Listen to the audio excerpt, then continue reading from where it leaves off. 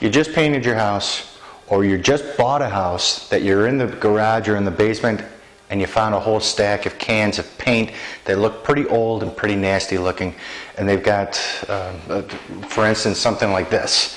All of a sudden you see that there's a can down there that's dripping all over the place, and you got to do something with it.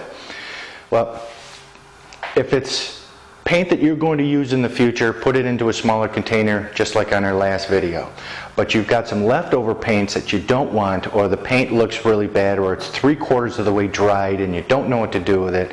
There's some that have small quantities in it, some of them have pretty large quantities in it, but either way, you're not going to use it and you don't know what to do with it, and you can't just throw it in the garbage can, because it's not going to happen. The garbage guys would be really mad at you. It's also illegal to do. So, if it's an oil-based paint, you're going to want to take it to your local city. I got it written down here, hang on just a second. Your local city and county hazardous waste facility. And they'll take care of it for you. They might charge you a few dollars here and there, but it's better, it's more ecological for them to take care of it than for you to try to take care of it illegally. Now, if you've got paint and you think that it's some pretty decent stuff, before you dispose of it, think about donating it. There's a couple places here. You can donate to the Habitat for Humanities. They might need a half a gallon of paint. Homeless shelters, drama clubs, because they're always looking to paint sets. Children's charities, or maybe the Boy Scouts, or the Scouts, any kind of scout troop, Boys and Girl Scouts, whichever whatever they call themselves these days. But if you truly want to get rid of it, this is how you're going to do it. Alright, so what you're actually going to do is you're going to slide your cans over in front of you like this, and you're going to open them up to assess what you have. Alright, now this one is almost, I'm going to say 3/4 dry. If I left it on its side long enough, it would start to drip.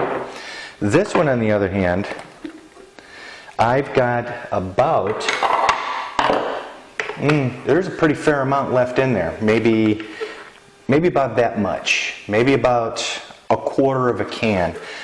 But I don't want it anymore. Alright, so what we're going to do is, now for this one here that's almost dry on the inside, according to our town, and most towns too, but check with your local authorities and see what they say, I can leave this open for maybe the next garbage day, or maybe the next garbage day after that, and let it dry completely, and then I can throw it into my garbage bin. So that's going to work out pretty good, and that's what I'll do with this one. But this one here is a different story. If I tried to make it sit there for a couple of garbage days, it's going to be here for almost a year, because I've got 1/4 of a can that's wet. I got wet paint. Alright, so what do? You go to the store. You buy the cheapest kitty litter that you can find. Don't buy Tidy Cat, don't buy Fresh Step. Those, you're going to spend $15 a barrel for those things. Something like this ran $3, and it was on sale. Bonus gift. Alright, so what I'm going to do is I'm going to pour this in here, just like this. It sinks right to the bottom of the can. I'm going to fill the can.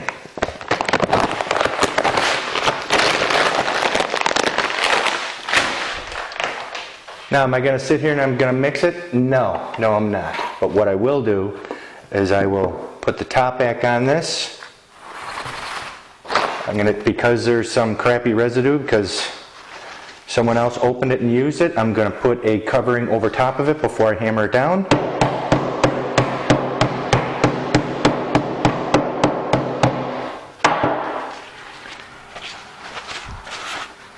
And just because this is what I do, I'm just going to put garbage. G-A-R-B-A-G-E.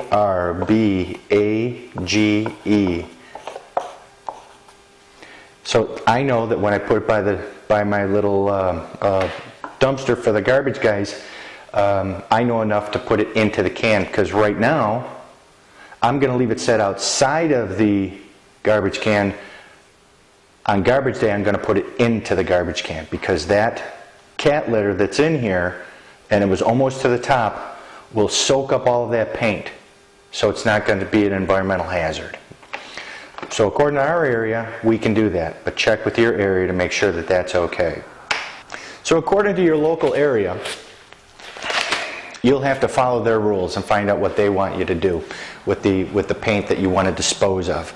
But if it's in pretty good shape, please, please, please donate it to those other charitable organizations. They could certainly use them. And even if they don't use it, they'll find a place for it. They know all these people all over the place that they can start trading things and giving things away to each other. So they're going to love having a donation. Cleaning out something like this, it's a little time consuming. You're going to have extra storage space for yourself. You'll get rid of all this stuff and you're saying, oh, what am I going to do with this? Now you know what you can do with it because someone showed you how to do it. Me. You can do this. This is not hard. Don't let anybody ever tell you you can't do it. If they can do it, you can do it. Just have them show you how, like I did. And I'll see you on the next video.